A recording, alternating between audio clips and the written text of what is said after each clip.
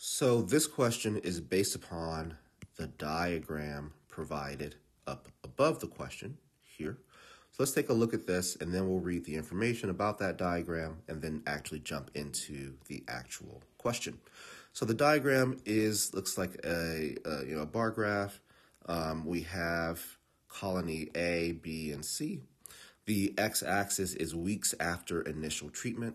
The y-axis is number of insects, and then the title here is insect count for 3 pesticide treatments. Okay, so then, these different colonies will have different numbers of insects depending upon the time frame after the treatment, and we can see how they compare to each other. For instance, colony C is always higher as soon as we get out to the 2 weeks and beyond. And it looks like colony A just continues to get lower and lower and lower.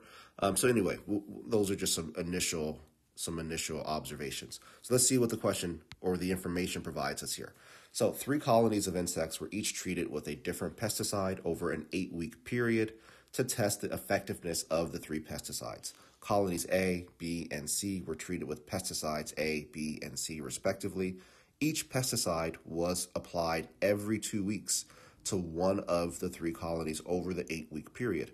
The bar graph above shows the insect counts for each of the 3 colonies, 0, 2, 4, 6, and 8 weeks after the initial treatment. So something I didn't recognize that I would not have known from just by looking at the graph here is each pesticide was applied every 2 weeks to one of the 3 colonies over the 8-week period. So let's keep that in mind.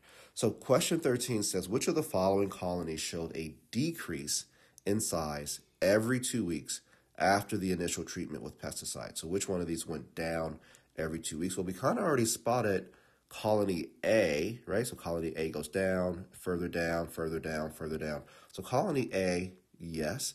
Colony B is, there. So that's a little down. That's also down.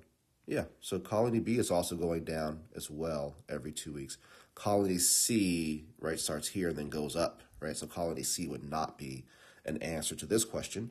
So it's just A and B, which makes it 1 and 2, which is answer choice C.